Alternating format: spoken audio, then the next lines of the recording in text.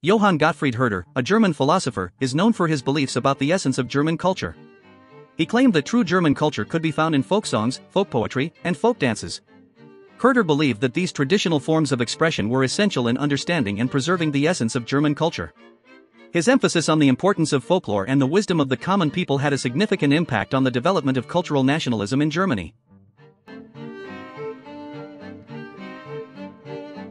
Herder's ideas about the significance of folklore and traditional forms of expression continue to influence the study of folklore and mythology. His belief in the importance of preserving and understanding these cultural elements has had a lasting impact on the way German culture is perceived and studied.